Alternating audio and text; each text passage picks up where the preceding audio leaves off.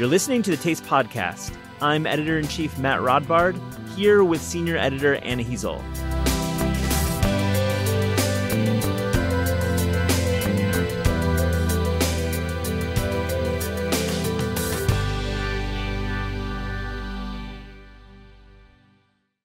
Anna, our last interview. It's the last one. It's us interviewing each other. I mean, it's bittersweet. So we made it through 70. We launched the podcast over a year ago. So I think if you're listening to this episode, you probably have listened to a few episodes of our podcast and maybe have shared some moments with us, Anna. The listener has. They have. They know us at this point. They have a little insight into our personality. I think so. Someone stopped me at a party and recognized my voice. That's happened to me too. It's will never happen again, probably, but I thought that was pretty cool. Shout out to that listener if you're listening now. So why are we stopping the podcast? First, we moved offices. We moved into a really cool new office in Greenpoint in Brooklyn. We did. We were in Midtown I was there for almost 3 years and doing Taste out of the Penguin Random House offices. But we've been incredibly lucky to move in to this really cool loft space in Greenpoint. And we're working with our friends at Punch closely, who we've always worked with, but we're kind of formalizing the relationship a little better. And it's extremely exciting. And I think if you're reading Taste for the coming months, you'll definitely see some changes, some enhancements. You'll see some great stories. And if you follow us on Instagram, you'll probably see a lot of slices from Pauly G's Slice Shop, is my prediction. And D&D. D&D, for sure. And Torst. I'm going to Torst for lunch today. Oh, I've heard amazing things. Yeah. We have a lot to eat in Greenpoint. We have our work cut out for us. Yeah, sorry, we're bragging about our new office digs. Sorry, Midtown folks. We have our book coming out, which I think we've kind of mentioned casually online and in the pages of Taste or the online of Taste. But that's going to be a big moment in September. You're the author of Lasagna. Talk about it a little bit. It's a book about lasagna and many other baked pastas and a few other things that you might love from your favorite Italian restaurant. We have a really awesome classic iceberg lettuce salad, some really great garlic knots. Yeah.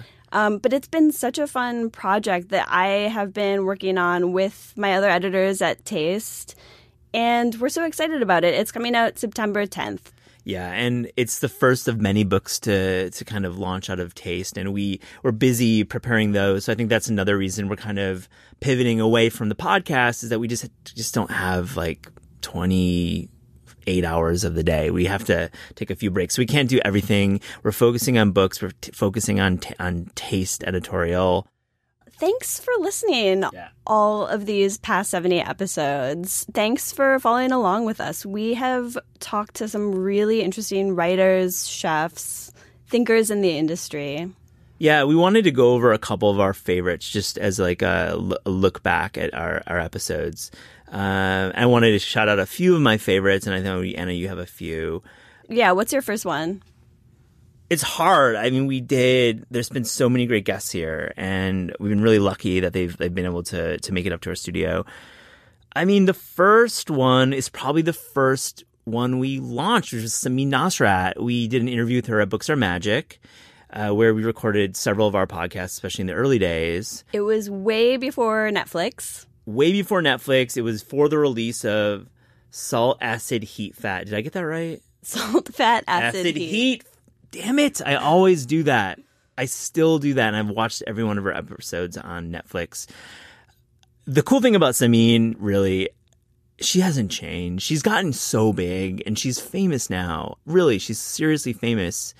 And I ran into her recently and, we did the interview a year and a half ago. She was cool then. She's cool now. Says a lot about somebody who doesn't change a bit with celebrity and fame. For sure. And she has another cookbook coming out.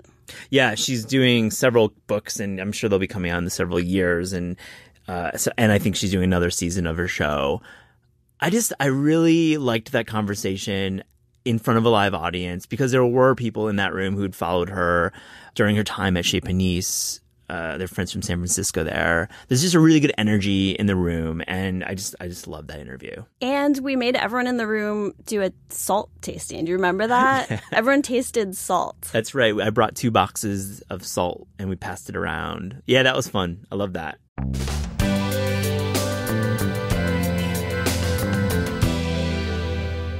Anytime you're making something, whatever it is, you can't get there unless you know what there is. And this is not to say that like all artists know what their finished painting will look like, but you probably can envision or feel the feeling of what you want it to feel like. Or, you know, you have something that is your guide, your internal compass saying, oh yeah, I'm veering off course, or no, I'm staying on the path. And so with cooking, for me, you know, I always encourage people to be curious, to go out to eat in foods of new cultures, to travel, to try new things. And the more of that you do, the more rich and richly detailed your mental filing cabinet of taste cards will be. And so you will always have these memory taste cards, and you'll remember, oh, well, that time I was in Vietnam sitting on the beach eating the most delicious shrimp roll.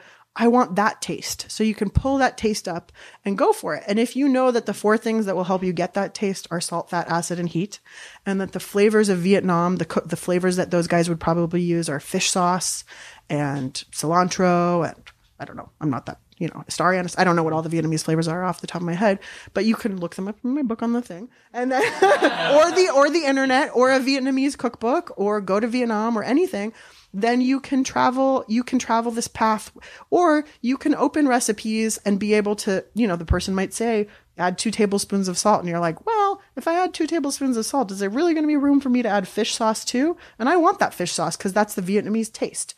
So you can use your judgment more. And, so I think knowing what it is that you're after, knowing that you're after browned skin and a tender inside meat on your chicken, or knowing that you're after, I don't know, whatever, like a really bright salad, then you can go toward that. But if you don't know where you're headed, how do you know if you're on the right path?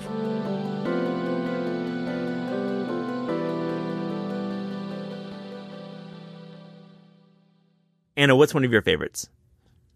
I loved talking to Dorie Greenspan. I've been following her writing for a long time. She's written a lot of cookbooks about baking. And part of what was so fun about this conversation is that she told some stories about working at the Food Network right at its launch, like a few months before and a few months after. She didn't own a TV at the time. She had to buy a TV for this like new job she got. And she just like talked about sort of making this scrappy show, desperately hoping that someone would make it, someone would become famous. And fast forward a few years and there's Emerald. So it was just like a really exciting time full of energy, kind of like scrapping together this show every day. I remember that was a great moment about early Food Network, but you also talked about her baking legacy because her cookbooks are legendary. Yeah, and she splits her time between New York and Paris, so we talked about pastry for sure. Some of the pastries she's keeping an eye on, some of the things she's sick of. Rough life, Dorie.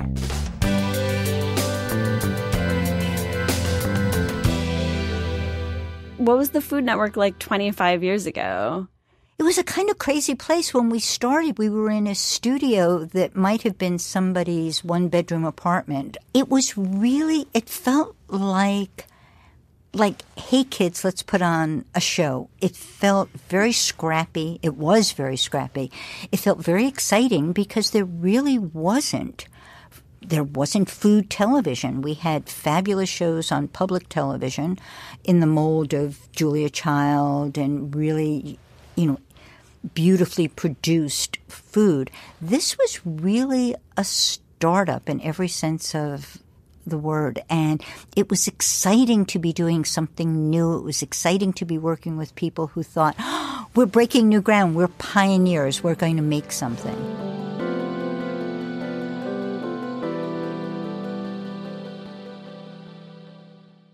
What else? Who else did you interview? So many. I think one I really liked was Pete Wells. Pete, I've been reading him for years, and we got him to come in, and we talked about his process, and I think that's really interesting, especially for nerds out there like myself who read the Times and are interested in the art of restaurant reviewing.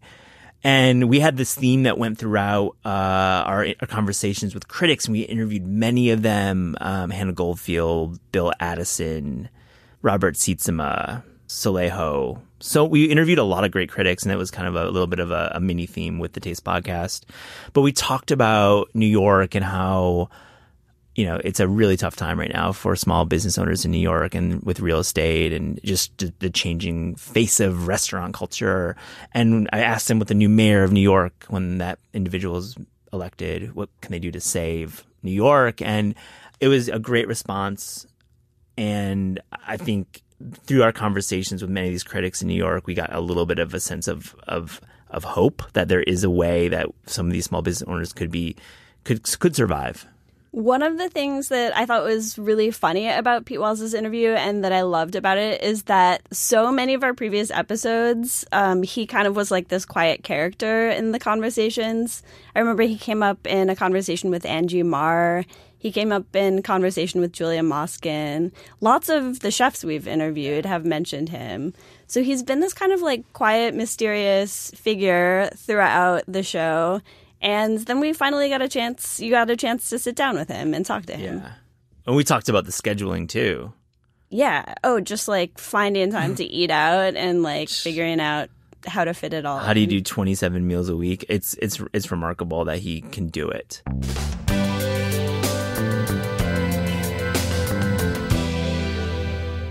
What is exciting anyway? Is novelty exciting? Like, that's one of the things that gets people out to restaurants. Like, oh, I've never tasted this before. Or, this combination of ingredients is completely new to me, or this is a new neighborhood where I've never eaten before.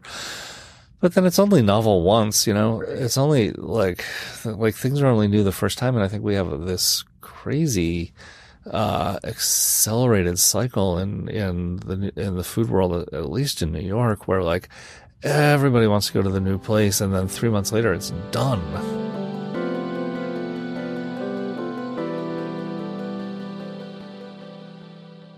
Anna, what's another one of your favorites? On the topic of the New York Times, I talked to Julia Moskin. A little over a year ago, you probably remember, we had a big party at the Bell House to launch the podcast with our friends at Bon Appetit. And I interviewed Julia Moskin, which was the same week that she had just won a Pulitzer. So it was like wow, a really exciting time in her career. I mean, it still is. She's doing amazing work. But we talked about some of her investigative journalism and sort of just like balancing writing about crime in the restaurant industry with like, getting to profile Guy Fieri and then home cooking stories, which she's so passionate about too. Yeah, it's a really like testing soup recipes, like how you kind of balance those things. She mentioned, did she ever write that story about Publix? Oh, I don't know. She did mention in that interview needing to travel to take a cooking class at Publix. So I've been thinking about that idea that she gave, and I was like, has she done that? Because I kind of want to do that story. We should check in on that. I know. We should think, is this fair territory for Taste to take it or whatever? But I think she's so full of ideas, and the Times is doing amazing work, and that was a great interview.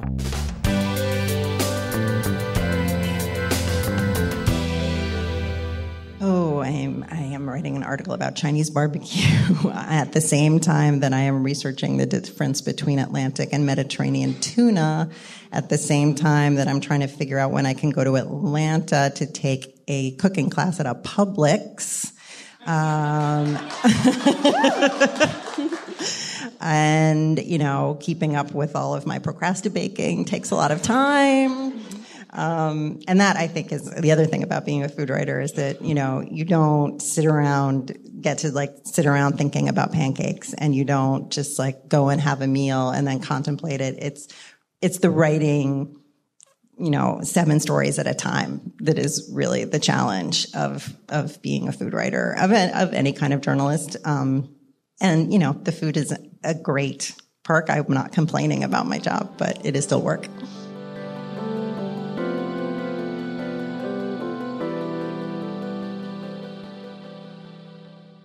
one of my definite favorites was at the end of last year when Helen Rosner was here. And Helen, we had like, it was a funny interview. We kind of like, our schedules got mixed, and we had a really tight time. The studio was kind of, we had 30 minutes to do it, and it was really fast, and Helen talks very fast, as do I, and we got it done. I just loved, we went over the year in food media, and there's lots of thoughts. I definitely mentioned and admitted that I mute her on Twitter. That's the only time on this podcast that's ever happened. That admission. No, but I think the takeaway was that I love her Twitter so much. I really do. I read it. I just actually read it as a digest, and I read it like once a day. I really go back to it. It's really fun. But the work she's doing at the New Yorker, and the writing that she does on Deadline, I think that's one thing that Helen has really done an excellent job with her role at the New Yorker.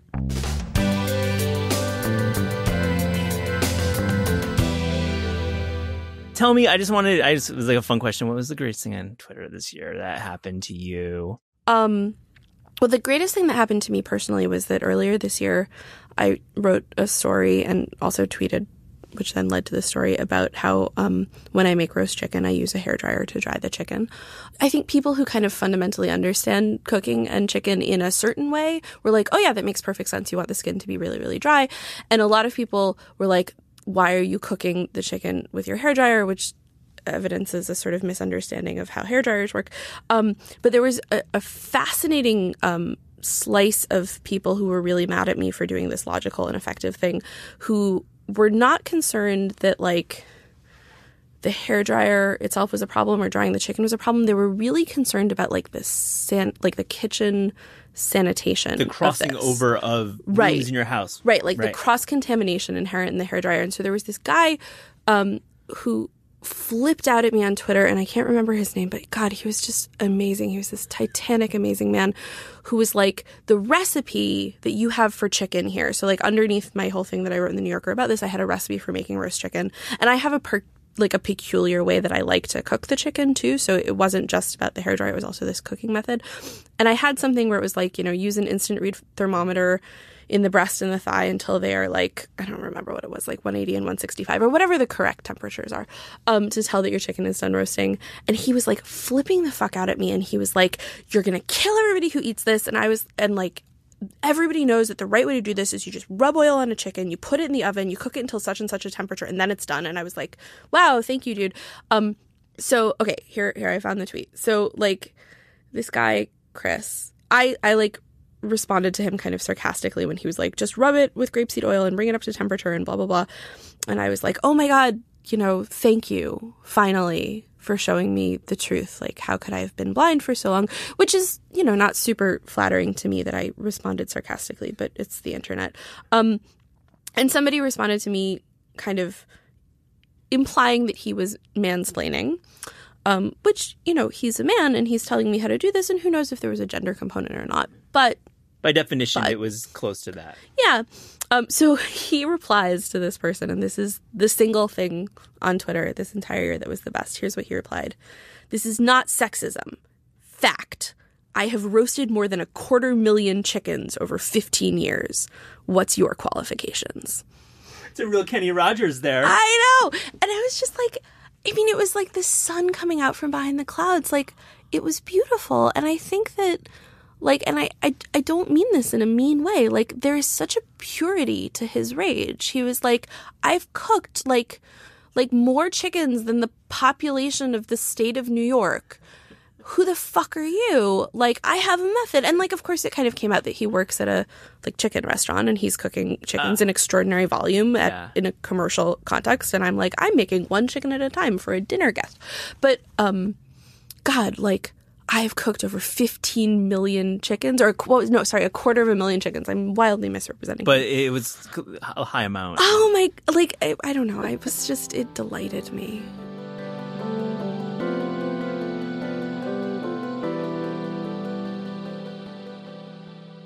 Anna, what's another interview that really comes to mind? I also loved sitting down with our colleague Francis Lam. He's an editor at Clarkson Potter.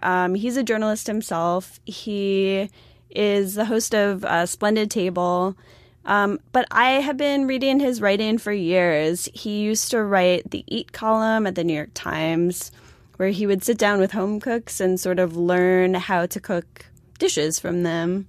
And these really beautiful stories always came out of that sort of like practice of just going to people's kitchens. It's a great series, and we talk about internally sometimes when we're booking our stories and working with writers that we want to strive for that grace and that expertise and that knowledge and that voice that all comes together in a Francis Lam piece. And I think I hear the grapevine he's doing a little more writing this year, so I'll look forward to reading him. He hasn't been doing much writing in the previous couple years. He's been busy editing books. He was he's of course the editor of Chrissy Teigen's books. Yes, he's my editor. He's the editor of Koreatown by Matt Rodbard and Dookie Hong. Let's do that plug. Last time we can do that plug. Koreatown, the book I did with Dookie Hong. Also, Dookie Hong's interview was pretty great. It was, yeah. Shout out to that.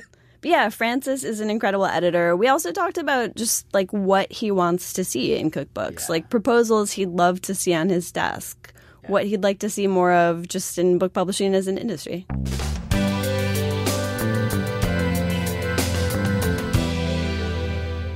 Is it hard to strike that balance when you're working on a cookbook between wanting it to feel really like urgent and relevant to the internet age, but also like you're creating this kind of permanent object? Oh, that's really interesting. I don't really think of it in those terms. Like, I don't think of it in terms of like, oh, what's the book versus, what it would sound like if it wasn't a book. I think every book is different, to be honest. With this, I don't feel like that's a distinction that runs through my head. Like, in general, as an editor, I feel like the most important thing for me is, does the book sound like the person? And if that person is going to say things that aren't like entirely grammatical or say things that don't feel written, I kind of think that's great. And it's my instinct to say, no, let's preserve that, because that's why people want it. They want you, right? Like, I think it's really important for them to sound like them. And if that sounds a little bit off to your ears, but you don't exactly know why, that's actually kind of gold. It's weird, but it's weird because it's them. And it sounds like, again, a human being, a real person. And I think that's so important, especially to bring it back to the internet, especially in the internet age. Because, look, who the hell needs a cookbook for recipes? Like, if you want to make chicken tonight, you can go Google chicken recipe and you have more chicken recipes than you'll ever make in your entire life on the first page, right? That Google pops up. And so I feel like for a cookbook to actually make sense in the world as an object, it needs to be something more than just a collection of recipes. And in this particular case, it's got to sound like the person behind it, because you care about that person.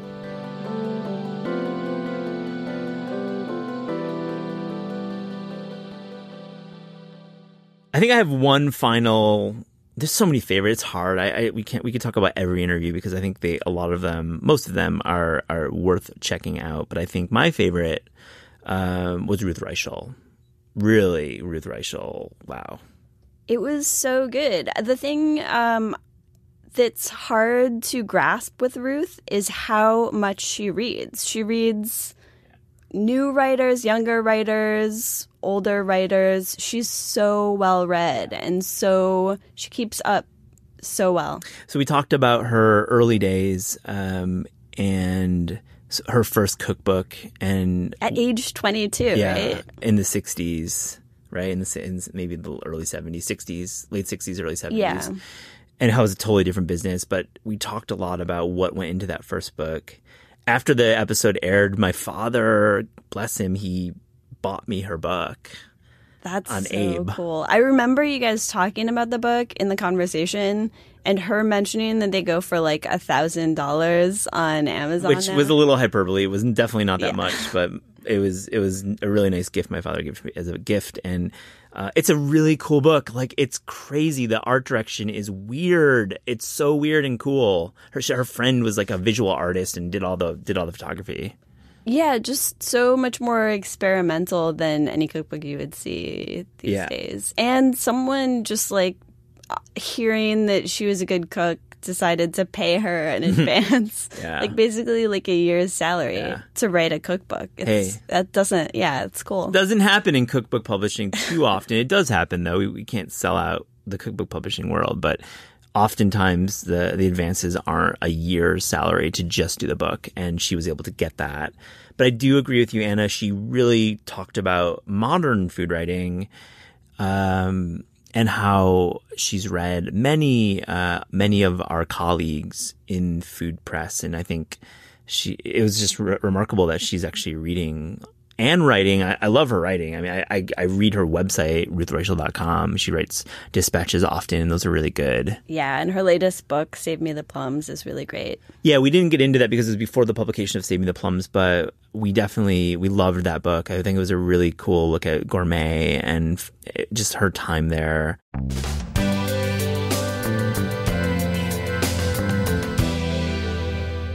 What themes are you seeing in food writing right now, and what are you most excited about? Okay, this is what I'm most excited about. When I took over Gourmet Magazine in 1999, and I said to the people who hired me, to Condé Nast, to my publishers, food is much more than recipes, and I want to publish more than just recipes and restaurant suggestions and how to spend your money on traveling.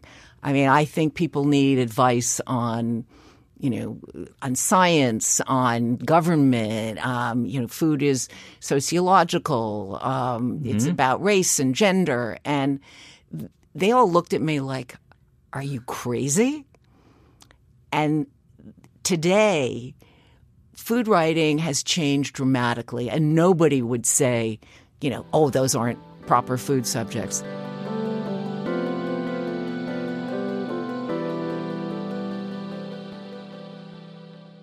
I think that's it. I mean, we could go on, as I said, but so many good ones. So many good episodes.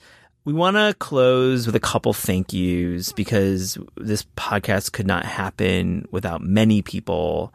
So first, I wanted to thank Deb Perlman and Max Falkowitz and Dan Holzman, who have jumped in for segments and who've come in and recorded with us. You've heard them answering listener questions here and there about home cooking, food science, everything you can imagine. Those are some of my favorite little mini segments of the podcast.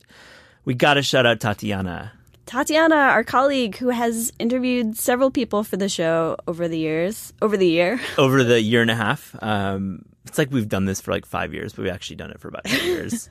But yeah, Tatiana, I wish we could do more with it. But I want to say, I never said it at the top, like the podcast might come back. Like really, we've talked about internally that maybe there's an opportunity to do it in future years and future iterations. I don't think podcasting is dying.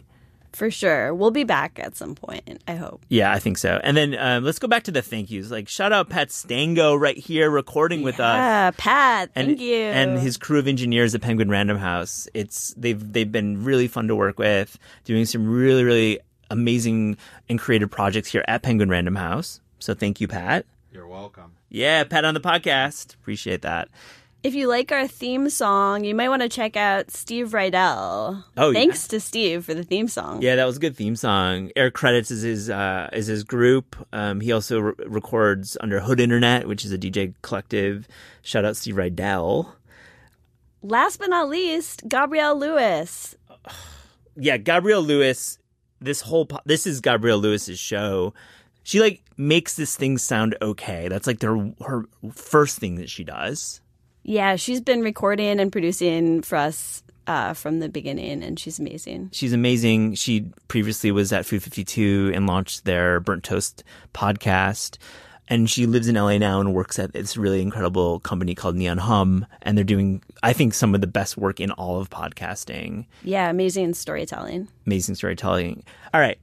I want to wrap it up a little bit. I think podcasting, I believe in it as a medium. I really am a huge fan of them. Anna, what are some of your favorite podcasts? On the spot. We didn't even prep for this. I like listening to the Bon Appetit Foodcast. I know it's a little bit of a competitor of ours. I love the Eater Upsell. Yeah, I do it's too. really similar types of interviews that we do with chefs, writers, but really funny and smart. Yeah, I think what Amanda and Daniel are doing at Eater Upsal is really fun. I love it. And definitely agree. Bon appetit, fucking that. Bon appetit. Sorry, I'm going to correct Adam Rapport. Bon appetit, not bon appetit.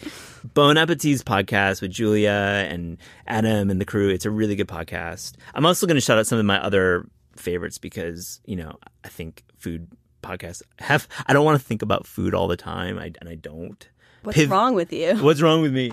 I think Pivot is an incredible podcast on Vox with Scott Galloway and Kara Swisher. It's so worth it. They talk about big tech. They talk about politics. It's about 30 minutes every Friday.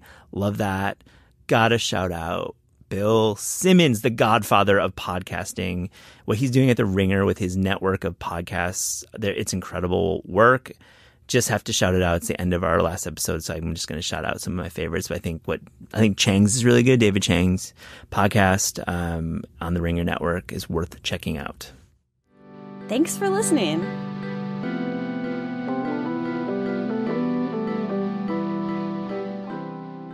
The Taste Podcast is hosted by Matt Rodbard and me, Anna Hezel. The show is produced by Gabrielle Lewis, studio recordings by Pat Stango, theme music by Steve Rydell. Interviews are recorded live at Books Are Magic in Cobble Hill, Brooklyn, and at Penguin Random House Studios in Manhattan. Visit Taste online at tastecooking.com. Thanks for listening.